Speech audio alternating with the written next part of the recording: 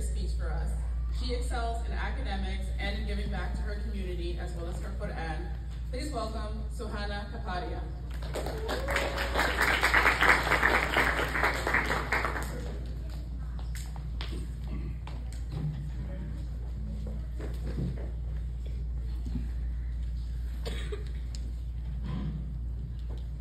Assalamu alaikum, honored guests, staff, teachers, friends, and family. My name is Suhana Kapadia, and I'd like to welcome you all to our 8th grade graduation for the class of 2022. I would like to take this as a moment to reflect on my time as a middle school student. When we came into middle school, we had no knowledge on what was going to happen. Will the lessons be harder? Will our classes and schedules be longer? And more importantly, who will our teachers be? Would they be nice or will they be strict? But the answer was nice. They were like really nice. In 6th grade, when we first started, it was a bit hard with all the new lessons, new schedules, nothing like elementary school. It was all new to us, but we adapted really well. And next thing you know, we were breezing right through the year. Then came the pandemic, and we switched to online learning. We had to adapt all over again. But we did so with ease, and soon we became the champions of online learning.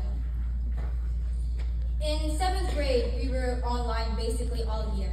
But being used to online learning, it was no challenge for us. I remember when we came back to school, like last 2 months of the school year, we were all so excited to see each other again. First thing we did was compare our heights. Come 8th grade, we learned that the last 2 years we had it easy, and now we were given a whole lot more responsibility. But we had great resiliency, and we pulled right through it, alhamdulillah. And now here we all are, we're graduating middle school, and we'll be going to high school in just a few months. It may seem scary or big in some cases, but in reality, it's just another opportunity for a new adventure. These past few years went by so fast, but looking back, I made so many new memories and I've learned so many new skills. Like when we got our first private concert by Sister Rafina, or the end of the year party in 7th grade where we had a humongous cake and we're all saying what we were thankful for. However, my most favorite memory was when we went to Busch Gardens in April. There was this river raft ride that we went on and we went straight through a waterfall. But even though all these memories were made, they really weren't able to become a reality without our teachers, staff members, and parents. So I thank Allah subhanahu wa ta'ala for all the teachers who stuck by us for all of these years. And I ask Allah to bless them all. They taught us to be the best we can be. And most importantly, they were just there for us when we needed it. And I thank Allah subhanahu wa ta'ala for all of the staff. They worked so hard to make sure we're given all of our needs, make us lunch, and just make sure we're happy all the time. May Allah bless them all as well. Ameen.